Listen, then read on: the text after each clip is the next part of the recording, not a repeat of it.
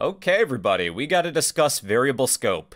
I'll explain local variables and global variables. Local variables are declared inside of a function or block of curly braces, such as within the main function or inside of another function. Global variables are declared outside of all functions. You tend to see them at the top of your program. There are some major differences between the two. Let's begin with local variables. Suppose I have some number, int my num equals 1. If I need to display my num, I can use standard output my num.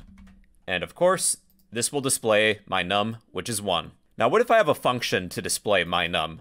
Void print num. Let's move this line of code to our print num function. I'll need to add a function declaration to the top of my program. Then we will invoke this function, print num.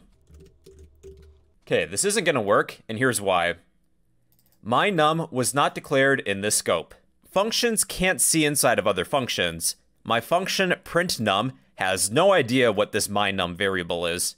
My num is a local variable to the main function. That's why we pass arguments to functions. We'll make the function aware of this value, but you'll need a matching set of parameters. Int my num, then add that to the function declaration, int my num. And this would work. That displays the number 1. But let's get rid of these parameters. It is legal to reuse the same variable name, as long as it's within a different scope. Within the printNum function, I'll also have a mynum variable that has the same name, but I'll give this a different value. When printing mynum, it prints 2. We have 2 versions of the same variable, and this is fine because they're within different scopes. Now, a global variable is declared outside of all functions. You see these at the top of your program. I will declare int my num equals 3. I'm going to delete these 2 local variables. If I was to invoke the printNum function and print my num, well then, that number is 3. This global variable is also available within the main function, so I will print my num here as well within the main function. So we have 3 and 3. It's best to avoid global variables if you can, because it pollutes the global namespace. Also, variables declared within a function are much more secure, because like I said, functions can't see inside of other functions. If we had both local and global variables,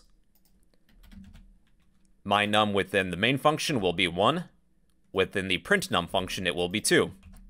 If I was to display my num for both of these, I'm going to add a new line to each of these. New line, and new line.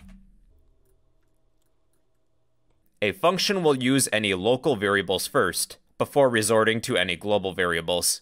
That's why our printNum function prints 2, and the main function prints 1. If you'd rather use the global version, you can use the scope resolution operator. So precede your variable name with 2 colons.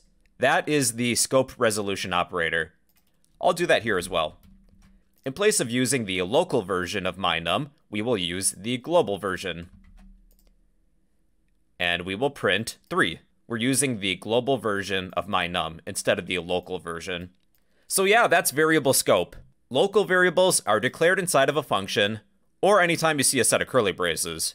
A variable declared inside a set of curly braces is hidden to the outside world. A global variable is declared outside of all functions, and is accessible to all functions within the program. Like I said, you should try and avoid using global variables if you can, because it pollutes the global namespace, and these variables are less secure. So yeah, that's variable scope. Hey, if you're enjoying this series, let me know by smashing that like button, leave a random comment down below, and subscribe if you'd like to become a fellow bro.